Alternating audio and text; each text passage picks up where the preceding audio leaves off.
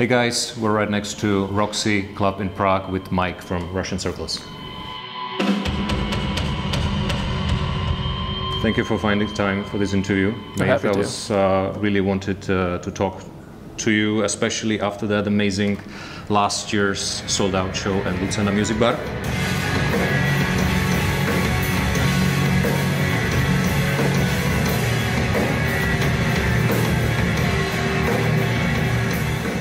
So how is the European tour so far? It's been great. This is a co-headlining run with Cult of Luna.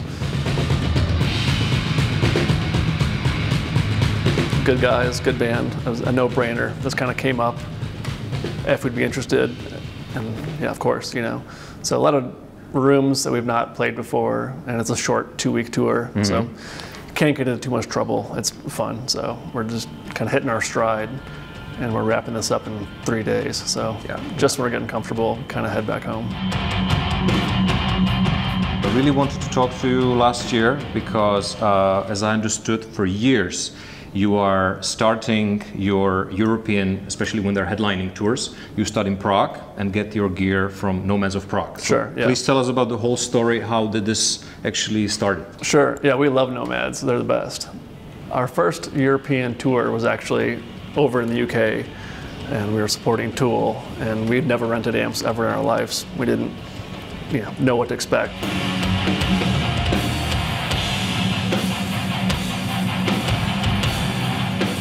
But some friends put us in touch with Nomads of Prague, and Tomáš Melodic, he was a driver who drove all the way over to London, met us with the gear, and he thought we were insane at first. He's a great dude, but we got to know each other quickly and formed like a long friendship. So every time we're on a tour here in Europe, we usually try to start around Prague.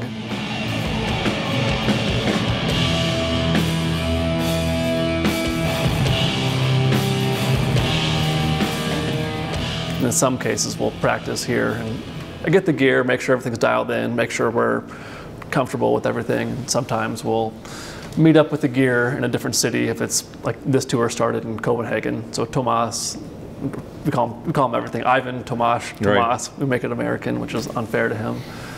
He'll meet us in different cities like Copenhagen this tour. So he goes out and picks the gear for us from Nomads that we requested. And yeah, they're awesome.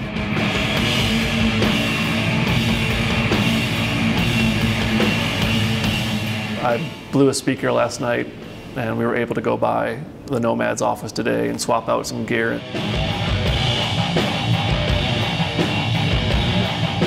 Any friends that come through, we always, encourage people to use Nomads.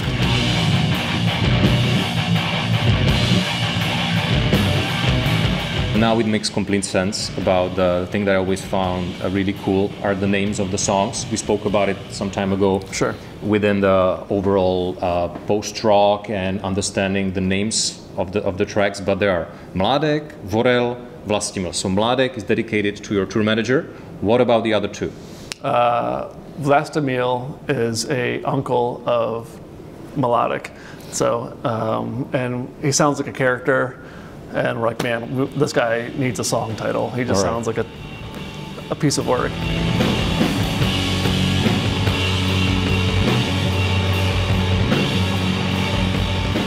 So we love Tomáš, so it's a way of honoring Tomáš again, almost like, okay, this guy is something else, this Vlastimil guy. So let's incorporate that just because it's a good association for us. A lot of our songs are named after people or places we have good connection with.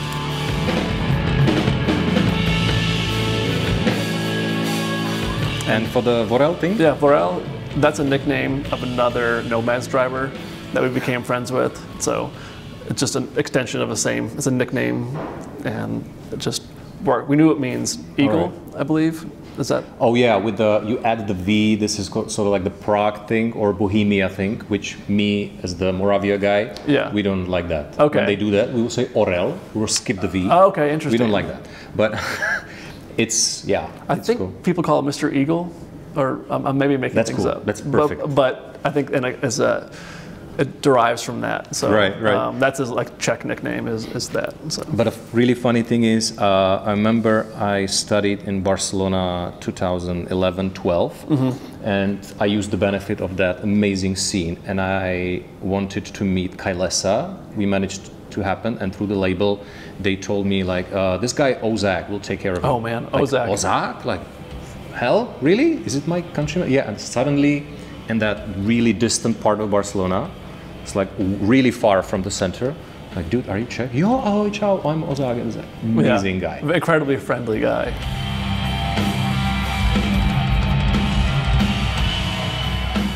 All the Czech words I've learned could never be said on camera, pretty much. Yep. Just that kind of thing. And the phrases are like, Tomasz, what does that mean?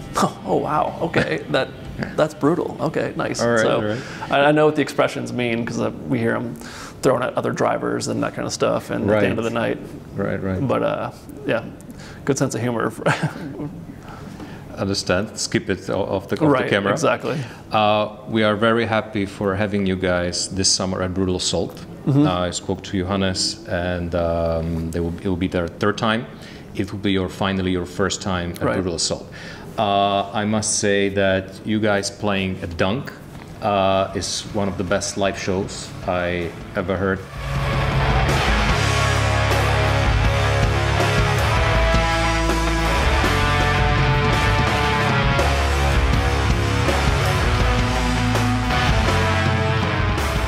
Always had in my head, I want to hear those guys at Brutal Assault.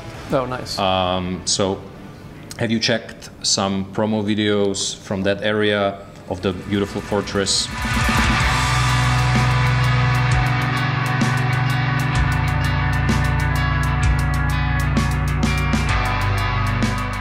I've heard Tomasz mention it a lot because he used to work with that festival a lot, and so I've heard about it just for years. We're excited to finally play. Yeah. We've heard about it for 10 plus years, so it all worked out this year.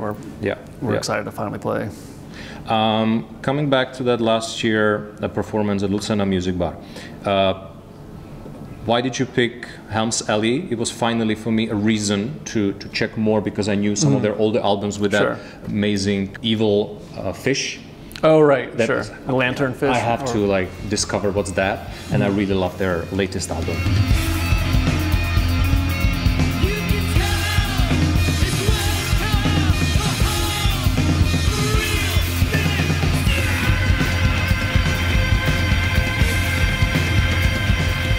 So why did you decide to go with those guys? Next to the fact that you are on the same label. Yeah, we're on the same label, but also friends.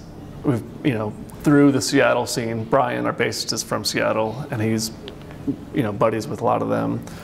And they ended up on Sargent House, and that was cool just to help each other out. And they're a phenomenal band, and part of being a phenomenal band is being a great live band. And seeing them live is a different experience than the records. The records are amazing and are their own entity that are, there's pros and cons to records versus live, and they are a good example of that. We toured together in Europe a few years prior to that also. So whenever it's been 4 or 5 years, like, hey, let's go out and tour again. And how were you happy with the Czech support band, Manon Mert? They're this shoegazy thing. Sure. And especially, how do you pick those, like local, do you rely on the recommendation of a local promoter? Yeah, if we've not heard of them, like, it depends on the situation of the promoter. That was a case of, it was heavily recommended, and like, yeah, of course, this is great.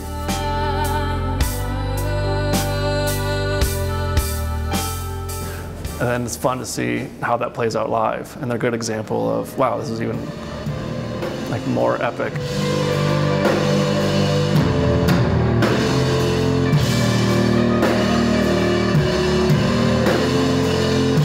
I pretty much checked the merch is available today. I saw just lately a couple of posts of the bands and especially you guys. Was it happening even before that the venues were asking for a certain percentage? A little bit, but never like this. How about this tonight? Absurd. How about tonight? They didn't manage to check the local. Usually, this tour has been no merch cuts, as we say. Okay. And if they do, if a venue takes a cut, maybe it's 5-10%. Okay. And so tonight is probably fine. probably fine. Most Yeah. of these dates have been fine, and Tomasz usually is good at talking with them or Right. giving them a safety 110. He's quite big. You know? He's a massive human, so he's good at, like, hey, here's all we made, like, take that cut and kind of wheel and deal. But you're probably referring to the Paris show where we didn't sell any. We opted not to take merch into the venue with a French VAT tax and the commission from the company selling merch.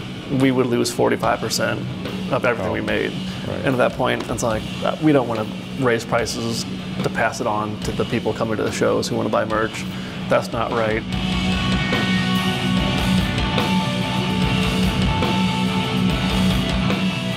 You pay the designer to make the merch. You pay to have it made by the printing company, and then you have paid to be shipped somewhere, and then you haul it in box after box in the van or trailer, which eats up gas. Sure. And we all have expenses, everybody on tour, but it's just like, it just feels wrong to like give some company a huge cut for something they don't deserve. And before the pandemic, it wasn't really a thing. And in the US, it's very bad. It's worse than here, actually. We just did 2 US tours last fall, and all the clubs mentioned, it's tough to tour, or it's tough to make money now, like after 2 years of not having as many shows. But we only have one way of income, and that's touring. There's not much CD sales. Record sales are some profit because it's so expensive to print vinyl. So when the venues take some of our merch, it's like kind of a low blow. Like, we can't raise it too much because it's just a bad look and not fair to the those coming to the show. The bar, like, they have all kinds of options to make money, and we, the artists or bands, never take a cut of the bar, of course. That's not how the deal is, but going in on merch sales is an annoying trend that keeps happening.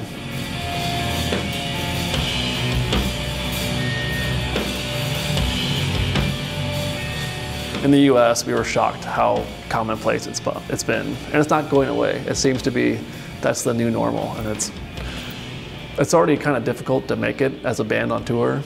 And we're fortunate to do okay, but especially for the new bands who need all the help they can get. You can do other things for revenue at the club, but don't take away from the artists, because they're not going to want to come to your club as frequently or at all. Yeah.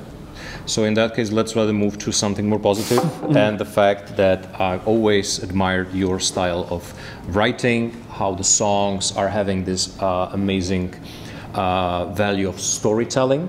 But I wanted to more understand the chemistry between you guys.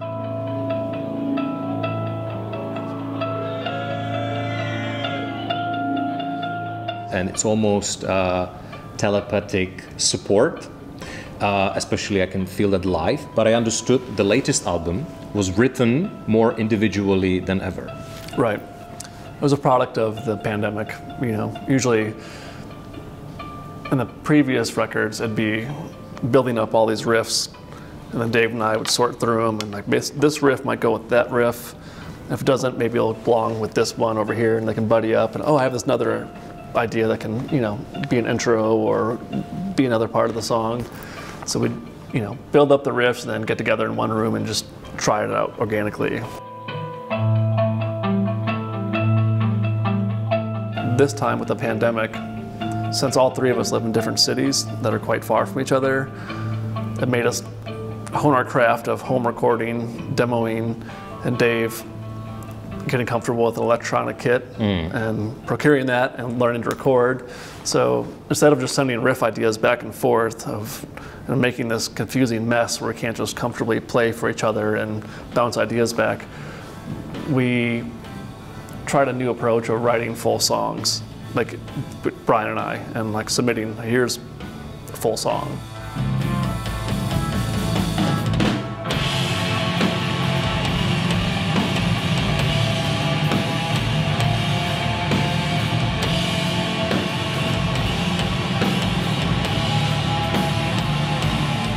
Once everybody in the band signs off on each part, like this all sounds good and the arrangement is signed off on, then the other band members just lay their own recorded part on top of it.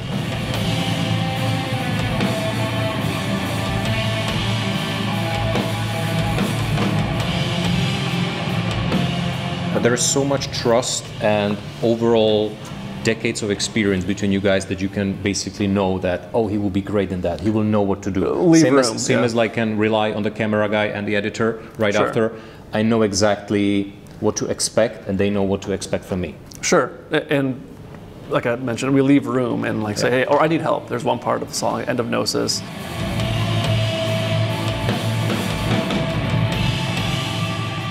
It was all kind of there, felt good about the song, but at the end of this song, there's a chug, kind of heavy part. And I told Brian, I was like, what, and asked my guys for help. Like, hey, can you help me? Let's make this a little more twisted.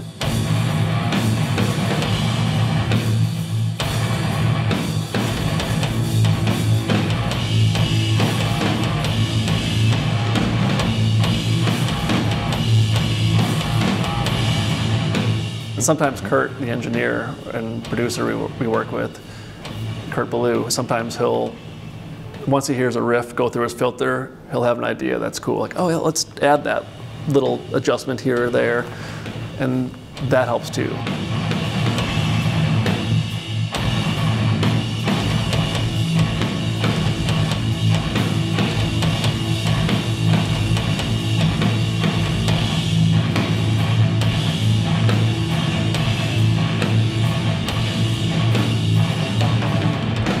I hear from musicians more and more that the longer they are active, it's harder to write. So during pandemic, it was actually really weird in a way that they were, I heard from a lot of people, waves of inspiration. Sometimes you just want to stick to your book or like a bloody series of your some favorite TV show. Sure. And then from a frustration, maybe some inspiration came. Yeah. But how were you spending that time? Were you finding new tools to, and I would like to walk around these tiny cities somewhere for 2 weeks and just cut yourself out from the world and do something else. Stick to this massive book I skipped for years.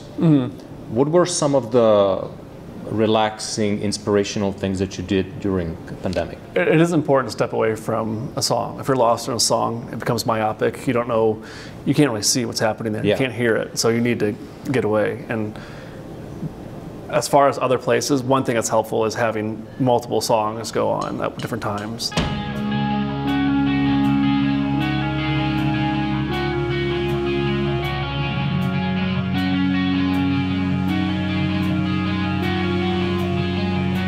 But as far as like literally stepping away, in the pandemic, I love walking. Every sunrise, every sunset, just get out and just walk around. I walk and just listen to music, listen to podcasts even. And I just turned over my whole neighborhood. Just walk every street, every possible avenue. I checked it out and fell in love with trees and houses that I'd never seen before. And during the pandemic, I was completely sober from everything, from coffee, from any substance, and just, I wanted to have a lower baseline of dopamine. So music really resonated with me because it was a lonely time for a lot of people. So I just wanted to be able to appreciate nature, able to appreciate nature with this song or a riff. I wanted to really focus on what was there.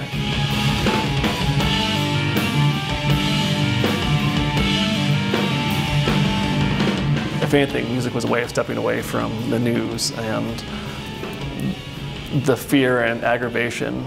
And it was a great time to hate your country and be upset with what's happening, how the rollout of what's happening, and the unknown. And so a lot of good habits came from the pandemic. I don't mean to harp on the pandemic, but discipline was the one thing I took away from the pandemic, was seeing what works for me and applying that.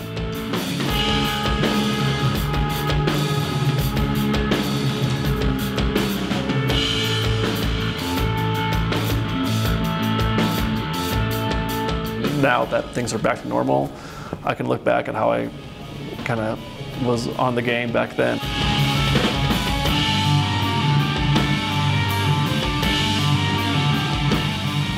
And what were shortly some of the albums that from the classics that you relied on? I reverted back to my childhood state for some reason. Like, I live alone and I wasn't seeing many people, and I went back to my childhood, which was a lot of Pantera. So I listened to Far Beyond Driven like a psychopath. I just listened to that every day almost, like for a year. I was just like, Pantera, Pantera, Pantera, Pantera.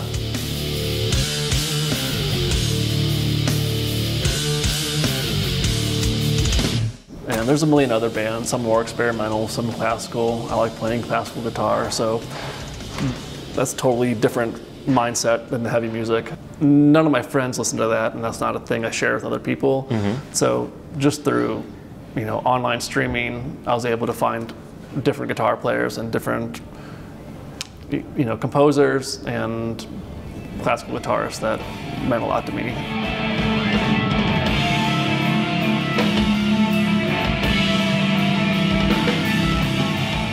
Did you get some book and properly studied some classic guitar artists?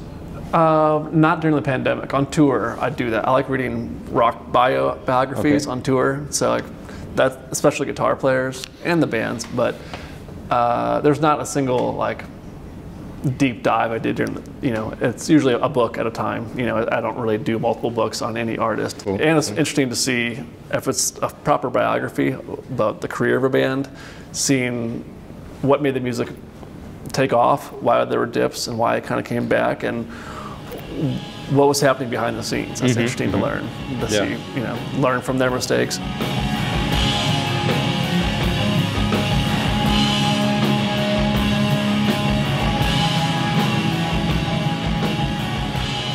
What are you reading right now? For the I'm reading like Galapagos by Kurt Vonnegut, which is, I usually read not heavier stuff, but I don't like fiction that much. But on this tour, I wanted something lighter, and I forgot how great Kurt Vonnegut is and how funny he is. So that's been nice, just to have something less esoteric and something just more fun to read.